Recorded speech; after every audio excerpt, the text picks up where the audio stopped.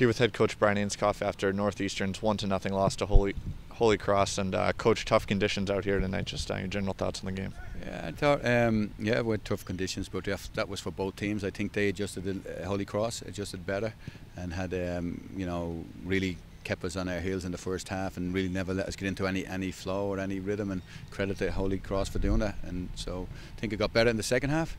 But we were huffing and puffing, and we thought going in 0-0 we could get refreshed and come out and get ourselves going the second half. And I haven't seen the goal. It looked like it was off a quick throw and one touch across, and so we'll look at that and we'll talk about it and see what went wrong. But how many chances did they have? How many? I think they had 2 shots on goal, 1 in the goal.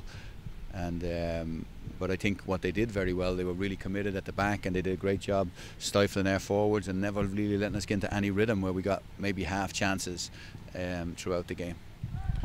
Tonight was the final game of non-conference play, coach, and obviously not all the results that you wanted. How can you assess your team's play through 10 games this season? I mean, if we were coming into, me and the coaching staff coming in with all the new faces coming into the group, we thought if we would be 500 or a game over 500, that we'd be really doing well at this stage. So we're a few games under than what we wanted to be. But again, we hope that all these new faces have learned and they get energised and get ready for conference play. But again, from Sunday's game where we were able to show a lot of character, tonight we kept battling. That was a good thing, but it was like it wasn't really a soccer game. It was more like just like a battle out here tonight. And I think 2 teams have their eyes on the conference, and I think maybe we did a little bit too much.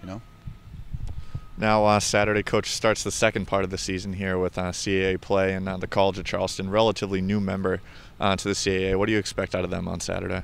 Well, the road is always a difficult place, no matter who you play against. College of Charleston have tough non-conference schedule like ourselves, but they've been little up and down. So we're hoping we can catch them on a good night. Great, thank you, coach.